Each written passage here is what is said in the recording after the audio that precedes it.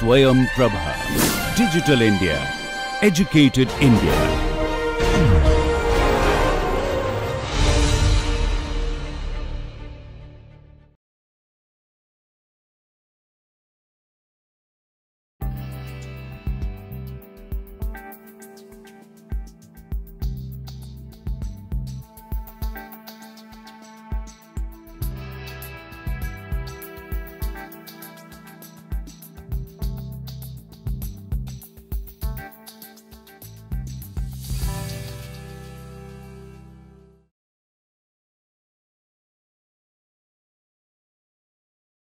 So hello and welcome to the next lecture on Look Back in Anger by John Osborne. So we're continuing with the text. So we already have 2 lectures, I believe, on this particular drama. So this will be the penultimate lecture. So we have one more lecture after this and then we'll finish off with this particular text. So we're looking at Look Back in Anger obviously from the perspective of gender studies. So how is it related to gender? So in what sense is it a very important drama, a piece of theatre on the different complexities of gender and gender performances? In a very political situation. So as I just mentioned, I've given you a backdrop of the play, the cultural context which produced this play, essentially, which is, the post-Second World War, post-imperial England, which is no longer a superpower, is on its way out of the world politics in terms of the global clout that it used to enjoy. So this is an England which is essentially emasculated in a gendered sense. So it's not longer a masculine, manly England in world politics. So it is sort of essentially finding itself to be hysteric, to be emasculated, to be neurotic, and very, very anxious in terms of its location in the current climate. And all it can do is look back either in anger or in nostalgia. So it has a past to look back to. The part of the people in England, a certain section of people, which includes the protagonist, Jimmy Porter, they would look back to the past and be angry about it because they look at the past as something which has cheated them of purpose. They would hold the past responsible for the failure of the present. Now there are certain other people like Colonel Redfern, about whom I sort of mentioned a little bit in my previous lecture. They would look back to an imperial England with fondness, with a very fond nostalgia. So in this particular lecture what I'll do is I'll look at these 2 types of gaze and look back in anger, the 2 kinds of looking and look back in anger, and a very complex gender politics which sort of characterizes this kind of looking back. So in one sense I'm saying, looking back to a past is also sort of nostalgic. It gives you a fond nostalgia, a glorified memory of what England used to be as an imperial power. And in another sense, looking back also generates envy and bitterness and cynicism in you because you hold the past accountable for the failure of the present. Now we talked about the principal characters in Look Back in Anger. We also talked about some of the characters who don't quite appear on the stage, but they're mentioned and they're very important characters. They're very important third-person presences in Look Back in Anger. These characters include Hugh Tanner, Jimmy's former friend, about whom we'll speak in a minute. He's a very important character, Hugh Tanner. He doesn't appear in the play, but he's mentioned quite extensively, and he plays a very important symbolic function in the play, especially in the map of masculinity that we see in Look Back in Anger. The other characters who don't appear in the play but are spoken of extensively and mentioned extensively include Hugh Tanner's mother, Ma Tanner, who represents the very complex combination of class and gender for Jimmy. So she's a working class, innocent woman. So she's this very passive, naive, gullible, innocent woman who happens to be a purely working class person. So again, as I mentioned, Look Back in Anger is a very important play in terms of gender studies, but also we need to remember that this is a play which keeps mixing up the gender and the class question. So we can't possibly do a gender studies reading of Look Back in Anger without taking into consideration the class question. So Ma Tanner, Hugh Tanner's mother, is a very interesting combination of class and gender. So she's this very working class woman who Jimmy loves. Now, we mentioned, I believe we stopped at the point in the last lecture, we talked about Jimmy's misogyny. So to what extent is this misogyny informed by his childhood trauma of seeing his father die? We've talked about that in some details in the previous lecture. To what extent is this misogyny informed by his absent mother, the mother who was never there?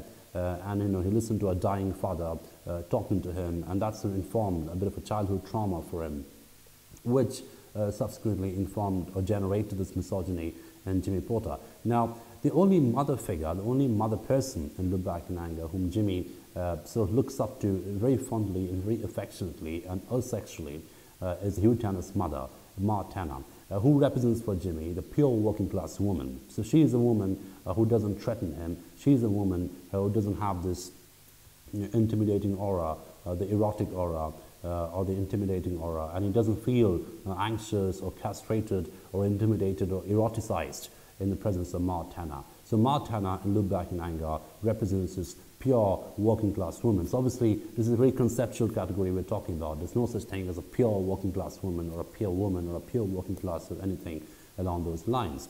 But this is a kind of purity which we're talking about in Jimmy Porter's imagination. So in his phenomenological imagination, he conceives of Ma Tanner as this pure working class woman who doesn't threaten him, who doesn't intimidate him, who doesn't eroticize him. So she is this perfect working class woman to Jimmy. Now, she's another important character who doesn't appear in the main play, but is spoken of, is talked about extensively in the course of the play. The other characters who don't appear in the play but are talked about quite extensively include Alison's brother, Nigel Redfern. We talked about him a little bit in the previous lecture. So Nigel represents this classic case of entitlement and nepotism. So he is just born into a very wealthy family. So he comes from a family with a background of imperialism. So, you know, their father, Nigel's and Alison's father, Colonel Redfern, if you remember, was a soldier in the imperial army. So he used to be stationed in India for the good part of his youth. And Nigel and Alison, they grew up in India entirely. So they used a very different kind of Englishness, the very imperial Englishness which you don't find after they've come back to England, a post-imperial England.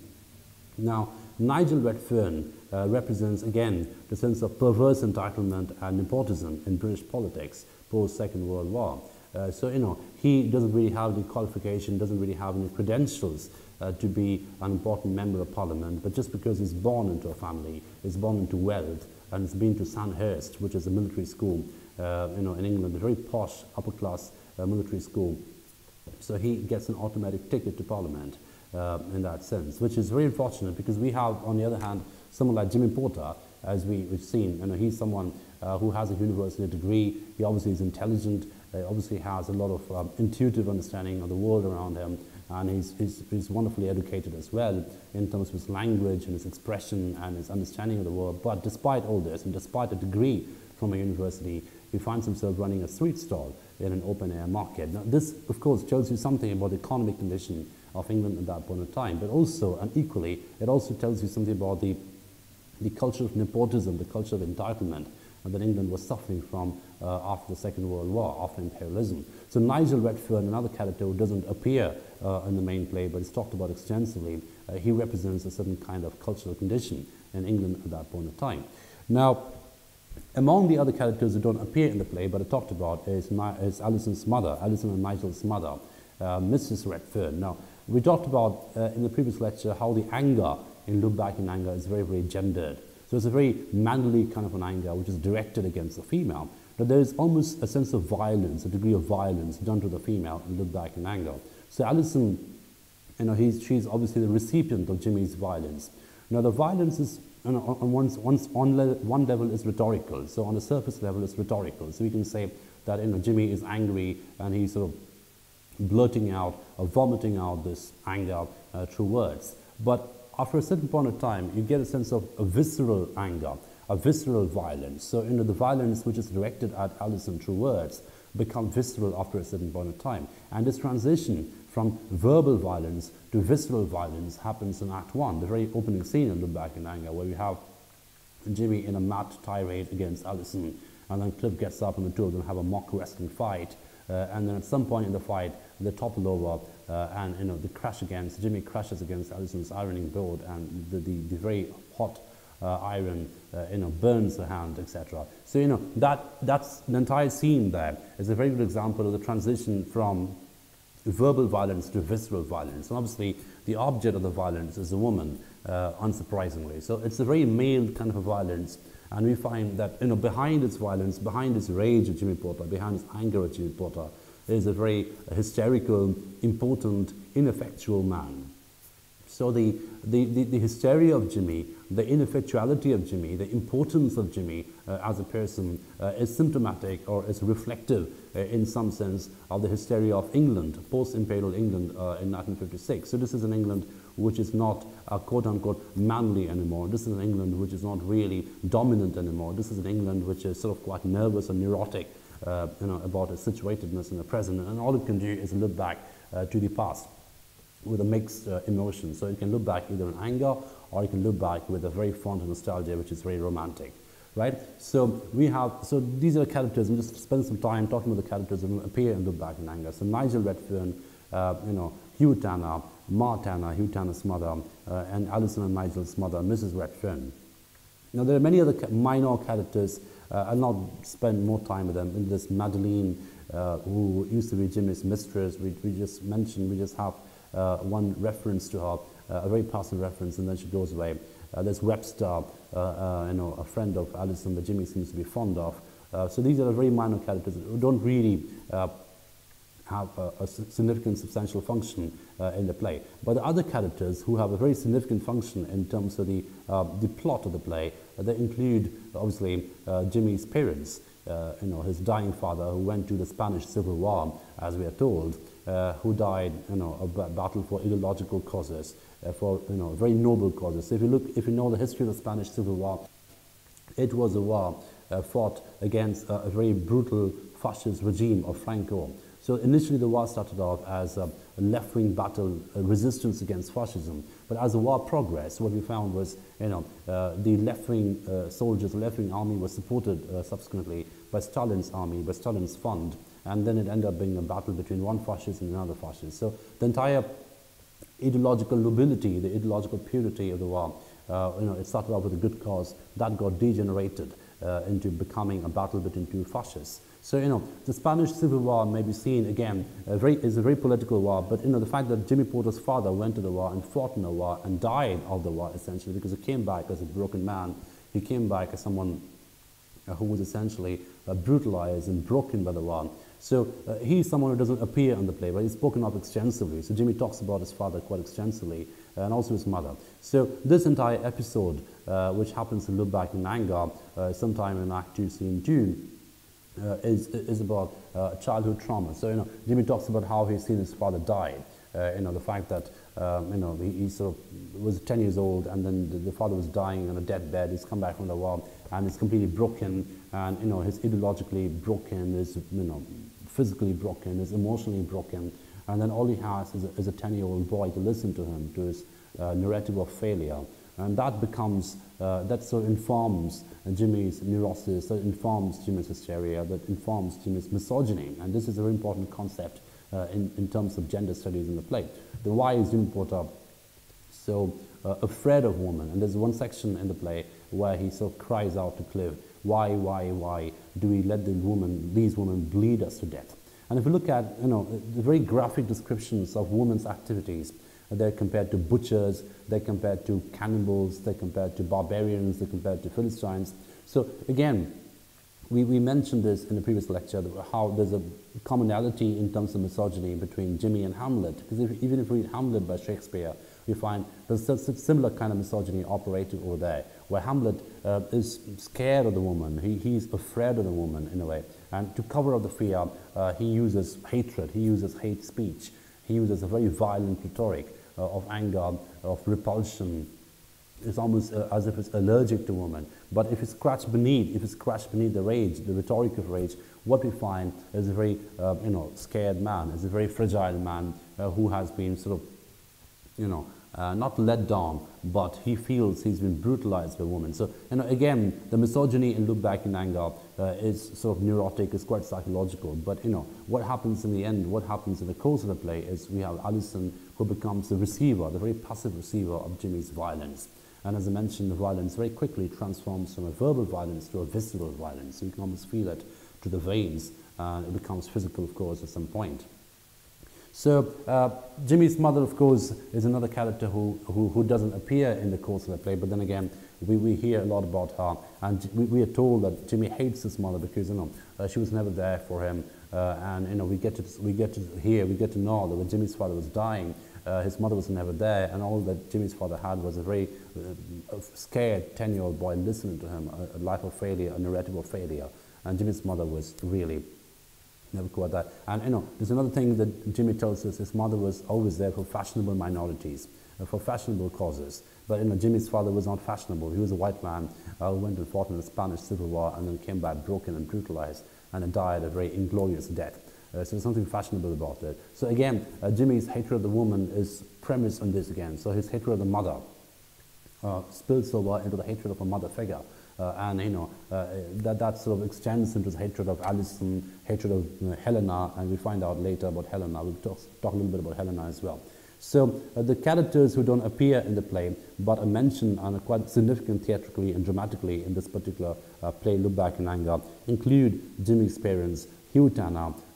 Hugh Tanner is this extreme alpha male who doesn't appear in the play. He happens to be Jimmy's best friend, and he only emerges in a conversation between two women, Alison and Helena, where Alison tells Helena that if you've seen Hugh, then Jimmy is a very mild version of Hugh. So Hugh is a barbarian compared to Jimmy. So he represents a more extreme form of angry young man who leaves England eventually, who goes to China, we are told, to write a novel because he thinks England is dead, that all the imperial army has come back. Dame Alison's mob is back.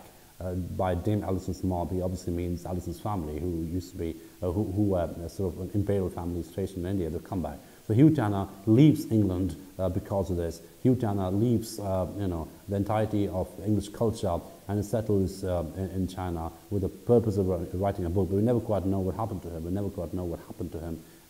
Did he actually manage to write a book? Did he actually finish? We're not told. We're not given the information. But we get to know about Hugh Tanner. He's a more extreme version of Jimmy Porter, an angrier man, a more bitter man, a more cynical man than Jimmy. So Hugh Tanner, Hugh Tanner's mother, Jimmy's parents, Nigel Redfern. So these are characters who don't appear directly in the play, but are mentioned. Now, obviously, there's another character in the end of the play. You can't sort of say he's a character, but he's a half character. He or she, a half character. We never quite know, what would have happened if the character had arrived in the play. And we're talking about Jimmy's dead child. So Jimmy and Alison, they have a dead child. So Jimmy, and obviously Alison becomes pregnant with Jimmy's child without Jimmy knowing it in the beginning, and he's told much later by Helena that Alison's having his child, and it turns out that the child dies in the process of giving birth to it. So we never quite know how the death happens. We get to know when Alison comes back in the end of the play, but the child is dead. So the child is another character who doesn't appear in the play. He's a half character who doesn't appear in the world. He doesn't appear in the play world. So again, but it's mentioned quite extensively at the end of the play. So these are important, sort of not minor characters, but important characters in the sense that they don't appear in the play, but they have a very important symbolic function. And I believe by now you will have guessed why we're spending time with these characters, because each of these characters have a certain function, a certain dramatic function in relation to the plot of the play, in relation to the way the play progresses in due course. Right.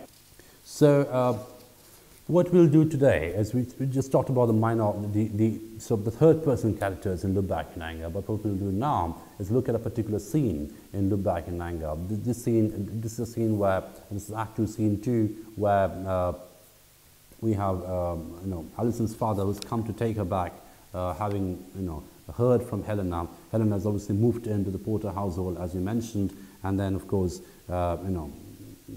she becomes Jimmy's mistress eventually. But this is a section where the colonel, this is Act 2, Scene 2, this is a section where the colonel comes to pick up his daughter from Jimmy. And this is a very interesting scene because not only is it very emotional and psychological, but also quite profoundly political, because what we get to know in this particular scene is the different sense of betrayal, the different sense of bitterness, the different sense of melancholia that the men have in Look Back in Anger. So it's very interesting because Alison tells her father that you are hurt because everything has changed, and Jimmy is hurt, and Jimmy is angry because nothing has changed. Something must have gone wrong somewhere. So again, it's an entire idea of change. The fact that England has changed, culturally, economically, also linguistically to a certain sense. So all these changes, they sort of bring about a collapse of the dominant idea of England. So again, what we have essentially is an idea of, quote-unquote, emasculated England. So looking from a global power perspective, England is no longer, a manly England, a manly nation. So this entire idea of the manly, empire nation is now gone. Imperialism has come to an end. And what we have essentially now is a hysteric nation who doesn't quite know which way to go. But before I move into the scene in some details, just want to spend a little bit of time. This is a bit of a digression, but it's a helpful digression to have. Now, I keep telling you, as I mentioned in this particular lecture, that Jimmy Porter is a very good example of a hysteric young man, right? So he's someone who doesn't seem to know what to do in this situation he finds himself in. He sort of screams from his armchair, and he sort of shouts from his armchair, and that's all he can seem to be able to do. And, his entire idea is to sort of, bring about change rhetorically. So he's been to university, as we know, but obviously he doesn't have a job. He doesn't really have much of a financial capital, although he has a sort of useless cultural capital that he doesn't quite know how to put into good use. He sort of runs a sweet stall at the end of the day. Now, this is obviously not a very good idea of masculinity. This is not exactly what we call dominant, glorious masculinity. It's just the reverse of that. It's very inglorious. It's very, very unglamorous. It's deglamorized kind of masculinity, and that's the reason why. That's one of the reasons why we call this play kitchen sink drama. It's about very gritty realism. There's nothing romantic about Look Back in Anger. There's nothing lofty about Look Back in Anger. It's very gritty, very dirty, sort of messed up people, messed up households, messed up interiors. So nothing really is clean and tidy and nice in Look Back in Anger. Okay, so that's the reason why I use the term kitchen sink drama. It's that kind of a gritty, realistic drama. Now, having given you this gritty, dirty, messy picture of Look Back in Anger and the kind of masculinity which emerges out of it, which is what the real situation was, it's interesting to bear in mind that this is also the time which produces Ian Fleming's James Bond, right? And the moment I give you James Bond, we're talking about a glamorized, British intelligence spy who has got license to kill, who never runs out of cash, never runs out of good looks, never runs out of tuxedos. So in other words, he's got endless resources, cultural, he's very posh, he speaks the Queen's English, so he can flirt with any woman with a great amount of charm, but at the same time he can shoot anyone from any distance, jump from any building, never get killed, and never run out of cash. So did it ever occur to you that James Bond never runs out of cash? No matter where he goes, he always seems to be endowed with an enormous amount of financial capital. Now, the reason why I'm talking about James Bond, why I'm mentioning Look Back in Anger, because James Bond as a genre, as a kind of literature was produced at that time, this particular time, 1956, 60s. So it's very much a Cold War phenomenon, James Bond.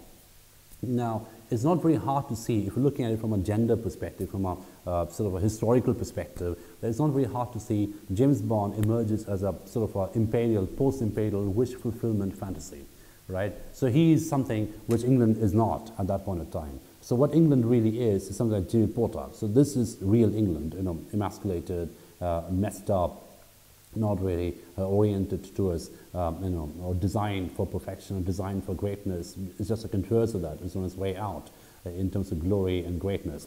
But James Bond is a bit of a wish fulfillment fantasy. He's a spy who never gets caught. He does get caught, but he always manages to escape. He never dies. And he's got license to kill. He can travel across the world without thinking about passports or visas. So he, in a way, is an extreme extension of the imperial fantasy of England. And if you look at it from a masculinist perspective, he's typically male fantasy. Because if you look at James Bond films, you find the woman in James Bond films extremely objectified.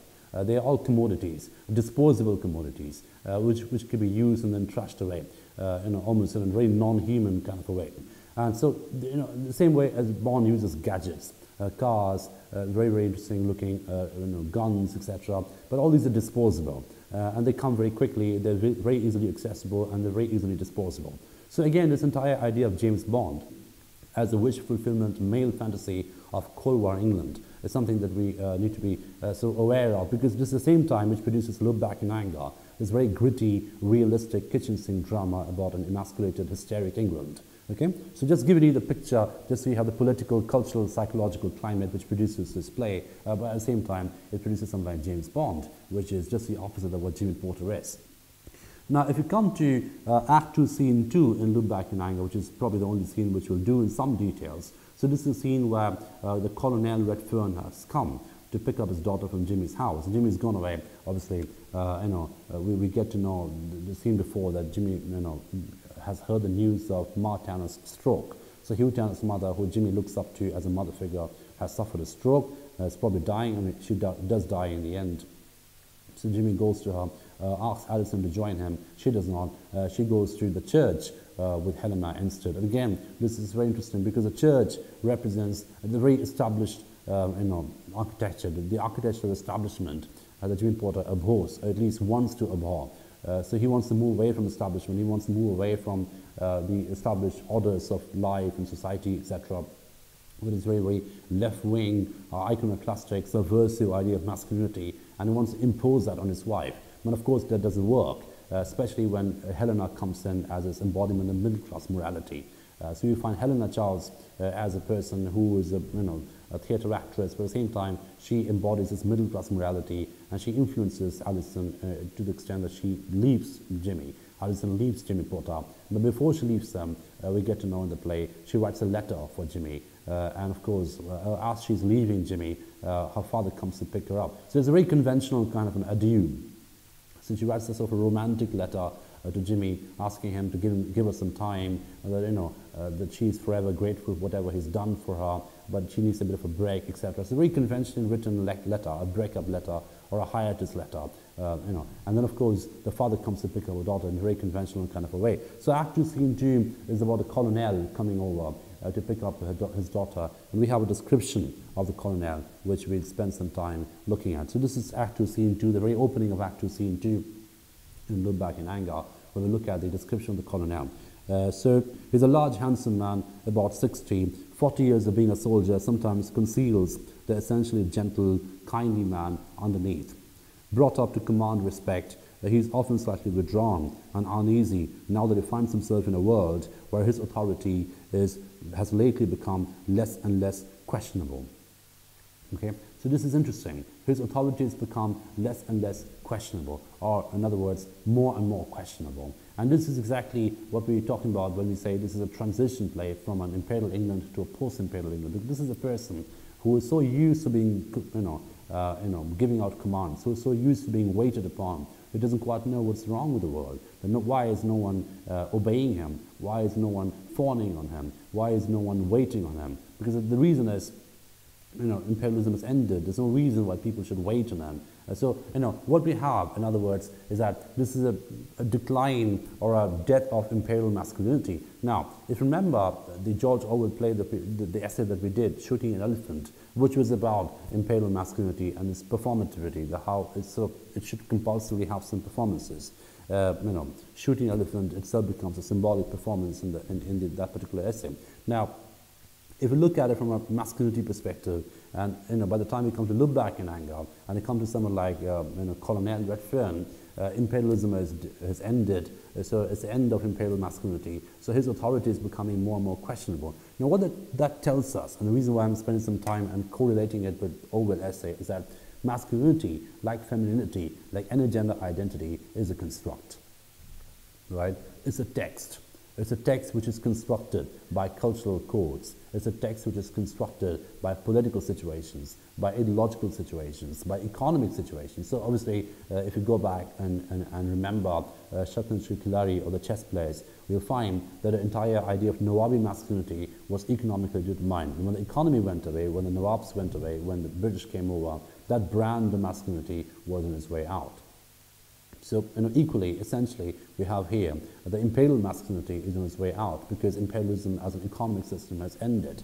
And with it, the cultural codes related to the system have also gone away. So, this is a classic case in point of how masculinity and femininity and any gender identity is notoriously sensitive to cultural codes. And I keep telling you that, I probably started to bore you by now, but it's absolutely imperative that you understand this, that masculinity, femininity, all kinds of gender identities are notoriously sensitive and determined by cultural codes. Now, the code has changed, right? So the change is obviously from imperialism to post-imperialism. So that's the change in code.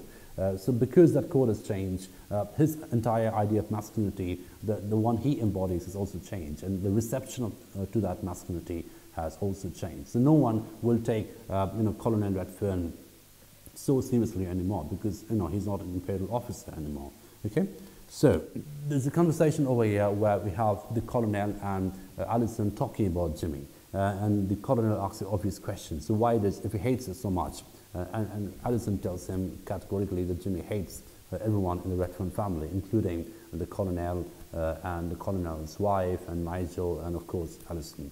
Now the colonel asks a very naive but obvious question: if he hates you so much, why did he marry you? Right? And this brings us to the question of class in look back in anger, so about which we spoke a little bit in the previous lecture, if you remember.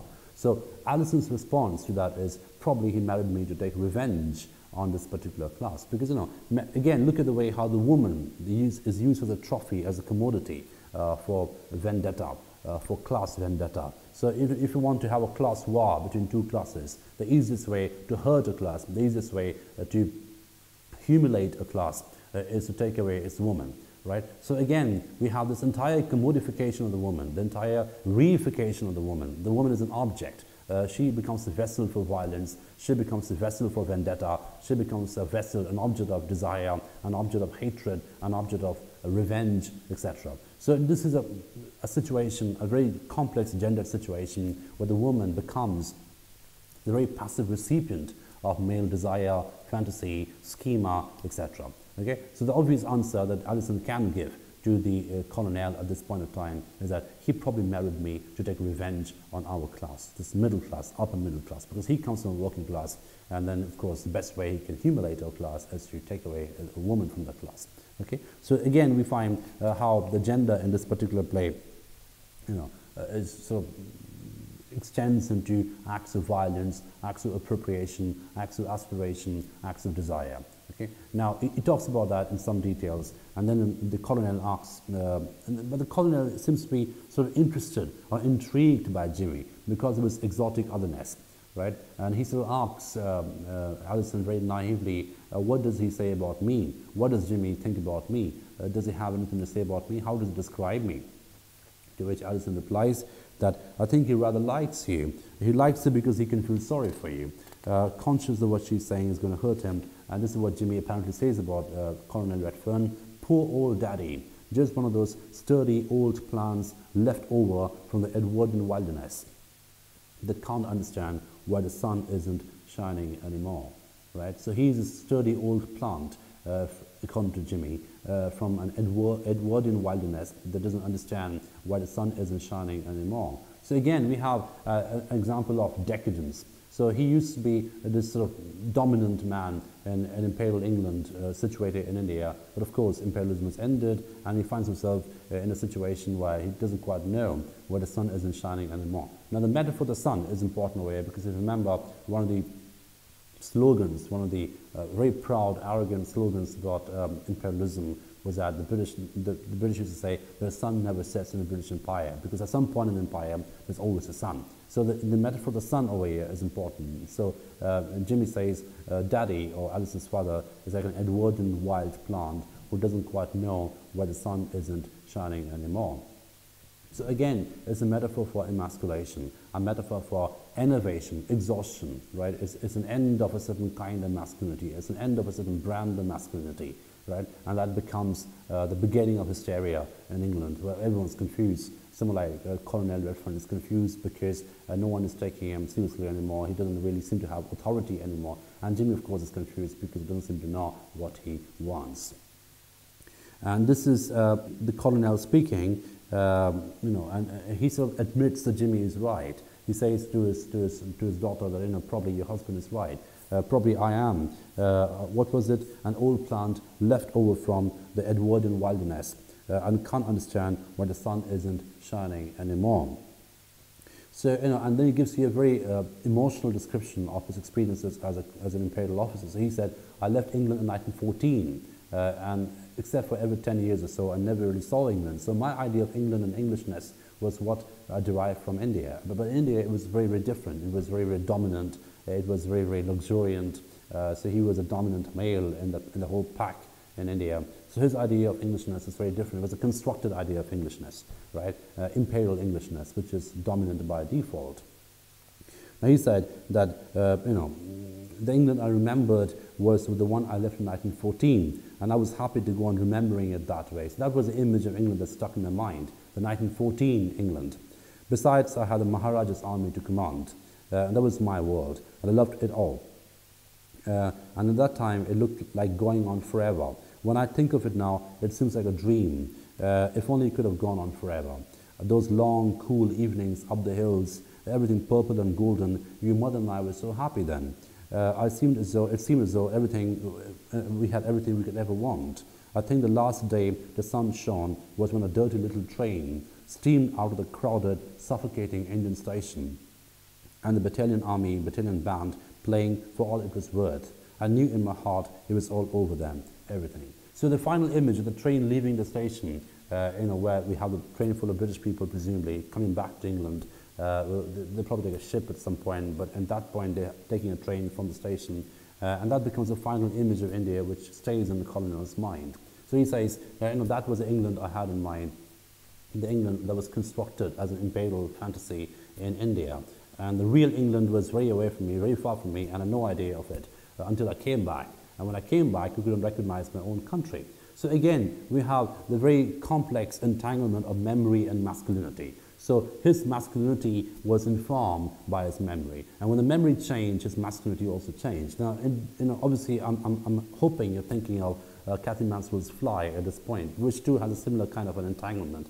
So the boss's masculinity in Mansfield's Fly is dependent on his ability to remember. Then the moment he loses that ability, the moment he loses that memory, the intensity of the memory, his masculinity becomes compromised immediately. Similarly, over here, the entire idea, the entire embodiment of masculinity that is sort of exhibited by this person, Colonel Redfern, is dependent on what he remembers, it's dependent on his memory. Right? And the moment that memory loses and he forgets and he moves away from the memory, his masculinity too is loosened. And it doesn't quite have the same kind of a privilege or power or authority anymore. In other words, his hegemonic gender identity is now questioned and compromised. There is no hegemonic gender identity left in England, in this particular England. It doesn't really have any hegemony left because England as a country has lost its hegemony. It's no longer a bully in world politics. It's no longer a global player in world politics. It's very much an also-ran, something which is so secondary and even tertiary in the bigger scheme of things. Because I mentioned this was a time which is pretty much the beginning of the Cold War between Russia and America, and England was very much being the second or third fiddle in global politics at this point in time. Now, this is the section where Alison tells a very political thing, which is also quite emotional. After the colonel had described to her what it feels like to be an emasculated man back in England, which she doesn't quite recognize anymore. So this is what she responds with. And this is very, very, poignant, psychological as well as political. And she says, "You're hurt because everything is changed. Jimmy is hurt because everything is the same. And neither of you can face it. Something must have gone wrong somewhere, isn't it? So you are hurt, so you being Colonel Redfern, you're hurt because everything has changed.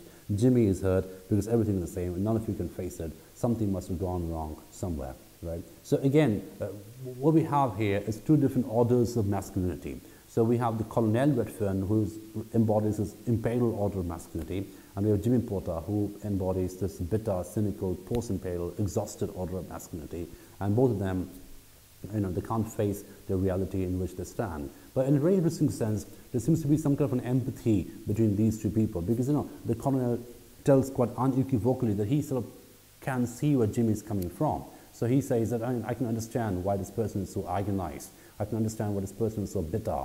And on the other hand, we get to know from Alison that Jimmy sort of likes the colonel, likes him because he can feel sorry for him. Right? So again, we seem to have some kind of a male empathy between these two people, between these two figures, the Colonel Redfern and Jimmy Porter. And that sort of tells us something about the gender identity and location in this particular play. So, and we'll end this scene, and this is a really complex scene because what we have is, Alison leaving the household with her father. She's sort of going away because Helena had written a letter to her father asking him to come and pick up the daughter so she's leaving. But strangely enough, Helena doesn't leave immediately. So she says, or she claims to say, that she's got a few more plays coming up. So she needs to stay maybe for an evening or two. But we sort of get a sense that she's probably lying, because in the course of the play, we never see her going for any rehearsal anymore. We never see her going for any performance anymore. So maybe she is sort of setting up the situation where she will start to become Jimmy's mistress. But at this point in the play, we have Alison leaving with her father and Helena staying back. And then, Jimmy comes back, obviously very, very agitated after the funeral of Ma Tanner, and he doesn't find Alison in the house. As a matter of fact, he says, when I was coming into the house, I almost got run over by Alison in the car. And obviously the colonel was driving the car. So he comes back angry, agitated, bitter, very, very bitter, and he takes it out, tries to take it out on Helena. However, something else happens, something very strange and symbolic happens in this point in the play. So he comes back and he starts again this rhetorical rage. He starts again this very violent anger directed at the woman, but the violence becomes visceral, but then it becomes visceral in a different sense. So very quickly we have a conversion from extreme anger, extreme hatred to extreme lust. So you have a situation where Jimmy shouts at Helena, calls her an evil, mean-minded virgin, and then she slaps him back. And that seems is a very psychological, intense, almost erotic kind of a scene in terms of his hatred. And now we find immediately that Jimmy tries to hit her back, but he cannot. And instead he covers his face and almost caves in. At which point, Helena pulls him towards her and starts kissing passionately. So again, what we find over here is a very quick transition from extreme hatred to extreme anger. And we have a very complex gender identification and disidentification happening over here. So Helena is very quickly moving away from being this middle-class moral woman into becoming a non-middle-class, quote-unquote, immoral woman who is very happy to be Jimmy's mistress. And Jimmy very quickly moves away from being this working-class hero into this very conforming, loving lover. Again, very, very quickly. So I'll just read out this section and then we'll conclude, and then we'll sort of talk a little bit about the psychological impact of the scene in terms of gender studies. So Jimmy comes back, and interestingly, this is the point where he's first informed that he's about to have a child, that Alison's about to have a child. So Helena informs him that, your wife is about to have a child, and, hopes that he sort of softens in hearing it, but he doesn't soften. He actually gets more enraged, and he says, I don't care. So this is Act 2, Scene 2, the end of Act 2, Scene 2, Look Back in Anger. He actually says, I don't care. I don't care if she's going to have a baby. I don't care if it has 2 heads. He knows the fingers are itching. Do I disgust you? Well, go on, slap my face. But remember what I told you before, will you? So he had told Helena before that, he doesn't have any public school scruples about hitting women. So if a woman hits him, he will hit her back. That's what he had told Helena a little earlier in the play, that, if you hit me, if you slap me, don't for a moment think that I'm a gentleman, that I have public school manners about not hitting women. I don't have any etiquette at all. So if you hit me, I'll hit you back. That's what he had, confessed. That's what dared Helena at some point earlier in this particular play. Now, and then he says, for 11 hours, I have been watching someone I love very much going through the sordid process of dying. She was alone, and I was only one with her. And when I have to walk behind the coffin on Thursday, I'll be on my own again, because that bitch won't even send her a bunch of flowers. I know. She made a great mistake of all the kind. She thought just because Hugh's mother was a deprived and ignorant old woman who said all the wrong things and all the wrong places, she couldn't be taken seriously. And you think I should be overcome with awe because a cruel, stupid girl is going to have a baby. Anguish in his voice. I can't believe it, I can't. Grabbing her shoulder. Well, the performance is over. Now leave me alone and get out, you evil-minded little virgin. Now the word performance is very, very interesting over here, because we talk about how people are playing different roles in Look Back in Anger. So obviously it's performance in one literal level, it's everyone's acting in Look Back in Anger. But also within the drama, we have people who act in different roles. So, don't forget that Helena is a professional actress. So she is performing a certain kind of role. At this point in time, she's still being this middle-class moral woman who Jimmy abhors. And he actually tells her that, you are an evil-minded little virgin, which is obviously a terrible thing to say, especially, but it's targeted very, very violently against middle-class morality, against middle-class female morality, okay? And then he tells her, the performance is over, so now get out. And the reaction is very, very physical. It's almost like you're reading a D.H. Lawrence short story. It's so psychological and becomes eroticized very, very quickly. She slaps his face savagely. She slaps his face savagely. An expression of horror and disbelief floods his face, but it drains away, and all that is left is pain. His hand goes up to his head, and a muffled cry of despair escapes him. Helena tears his hand away and kisses him passionately, drawing him down beside her. Curtain. So again, this is the sort of end of the scene, and the curtains fall. But what we find away is a very quick transition from hatred to lust, from a middle-class moral woman to an immoral woman who is very, very happy to kiss and enter into a sexual erotic relationship with a married man. So again, the entire transition is very quick. The entire transition is very, very volatile, and it's very performative. And that's the reason why the word performance comes away up so very quickly, and it's a very loaded word away up. Now, but the other thing I wanted to remind you is, if you remember, Jimmy had told Helena that if you hit me, I'll hit you back, because I haven't been to a public school, I haven't been corrupted by culture, so if a woman hits me, I have no scruples about hitting her back. So I will hit you back, because I don't have any quote-unquote etiquette. However, you find when he actually gets hit by Helena, when he's slapped by Helena, he actually cannot hit her back. And what does it tell us? That tells us that Jimmy Porter too has been corrupted by culture, has been corrupted by education. And this is interesting because, education over here is, we talked about the gendered idea of knowledge, the very gendered quality of knowledge in Heart of Darkness. So the knowledge of truth in Heart of Darkness is very, very gendered. Only the men have it. The men who go out there and impale, center, they have it. And when they come back to the sort of European inside, the interiors of Europe, they sort of lie to the woman, because the woman must be lied to, the woman must be misinformed in order for imperialism to continue in the guise of a Christian enterprise. Now, so knowledge in Heart of Darkness is very, very gendered. But over here, what we have is culture. So culture in Look Back in Anger is very, very gendered as well. So Jimmy Porter is trying his best to come across as an uncultured savage. Right? This is what he wants to be, because that's a very manly thing to be in Look Back in Anger. However, when he actually gets slapped by a woman after having screamed at her some very, very dirty expletives, he cannot actually hit her back. He cannot actually slap her back. And that tells us that he is essentially being, quote-unquote, sort of emasculated by culture. So his entire boasting about being this manly person who hit back a woman if a woman hits him, it all goes sort of down the drain, because we realize all spectacularly that Jimmy Porter is someone who actually cannot hit you back.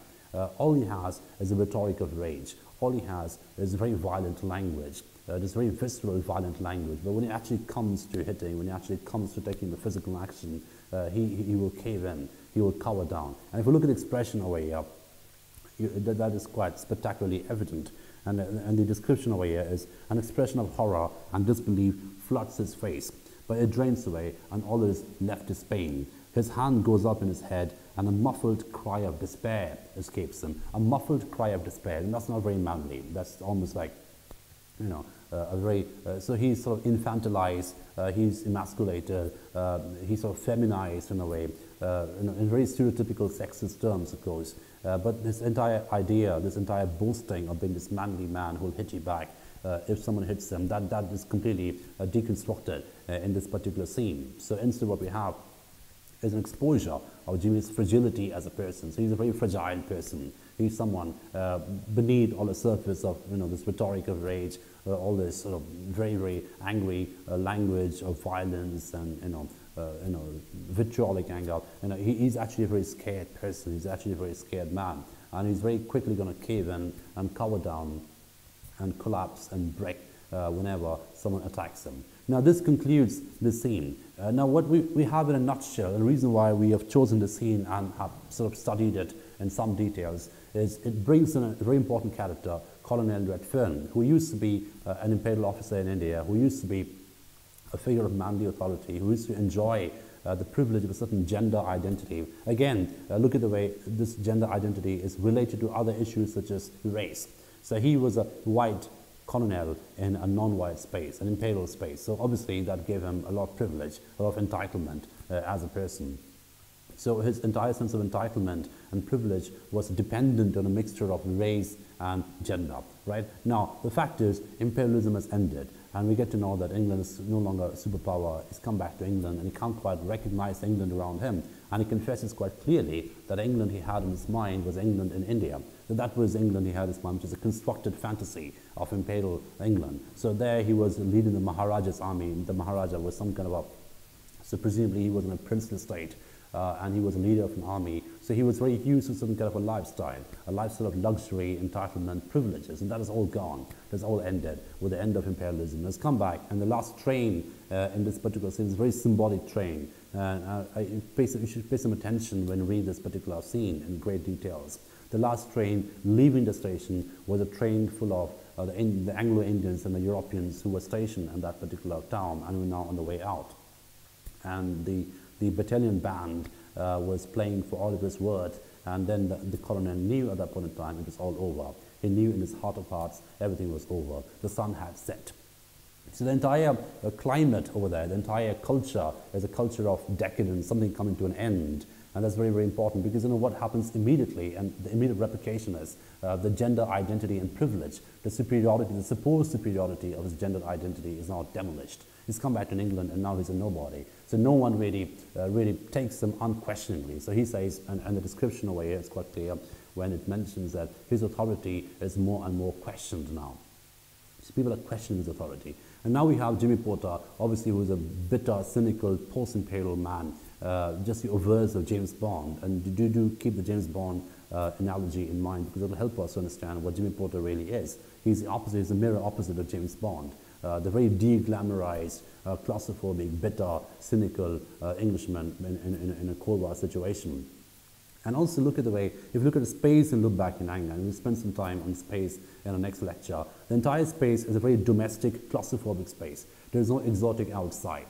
All the action happens inside a drawing room and look back in anger, right? So Jimmy Porter, with all his manliness, with all his prowess, with all his rhetoric of rage, never leaves the room except when he goes to a funeral for a woman and you know a mother figure, and comes back from there. But apart from that, he doesn't leave the room, and the entire action takes place inside a domestic setting. So again, this is not really a quote-unquote manly setting. This is not really a war trench. This is not really a battleground or an imperial landscape, but a very domesticated, dodgy, messed up, dirty, gritty, domestic interior. And the entire action takes place there. So the space in Look Back in Anger is also very gendered. And we talked about how hysteria is re-gendered in Look Back in Anger. So from being, in a very sexist understanding of hysteria, it was female malady, but now we have a male hysteric. And likewise, the sense of space too changes. So the very sexist understanding of domestic space, which is female, is now inhabited by the man. The man never leaves the house and Look Back in Anger, except when he goes in a sweet stall to run a sweet stall in the market, or when he goes on a funeral to pay his last respect for his mother figure. The space, emotions, affect, they're all very deeply gendered in Look Back in Anger. And the reason behind this is a wider political narrative of change, of end of imperialism, Britain collapsing as a superpower, and then the rise of USA and the USSR in global politics, and what that does to the mettle of Britain as a manly nation. So all that come together. So you can see how gender is a very complex and loaded term. It's not something which happens in isolation.